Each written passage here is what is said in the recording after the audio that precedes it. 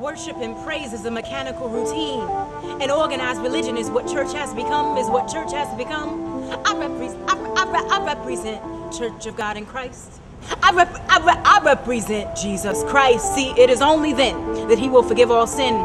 Only then, when it's deep from within, he will forgive all sin. We must not make his house out to be a den of thieves trying to cover ourselves with cursed fig leaves when God sees and knows all things. Brother, sister, please, when will we truly believe that it was for us that he grieved?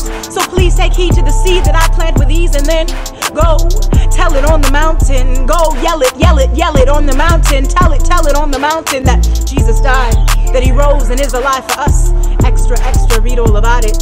See, they wrote all about it so you could read all about it, so you could be about it. See, time is changing, yet we remain the same. No more working in the sight of God. Instead, we prefer men to call our name. But fear not, man, fear God. Fear not, man, fear God. For not God's light, but spotlights of shame entangles us into this world's game. But the sad thing is, you'll always lose. Isn't it a shame? It's a shame because, see, although we live in this world, we are not to be of this world. Although we live in this world, we are not to be of this world. Because, see, this life that we live is not our own. And this world that we live in is not our home.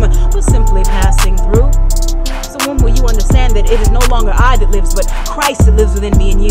So wake up, child of God, wake up, you're lost. Take up, child of God, take up your cross. Wake up, child of God, wake up, you're lost. Take up, child of God, take up your cross. Wake up the lost. Take up your cross so you can wake up the lost.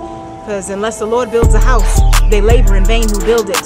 See, worship and praise is a mechanical routine. And organized religion is what church has become, I represent Jesus Christ.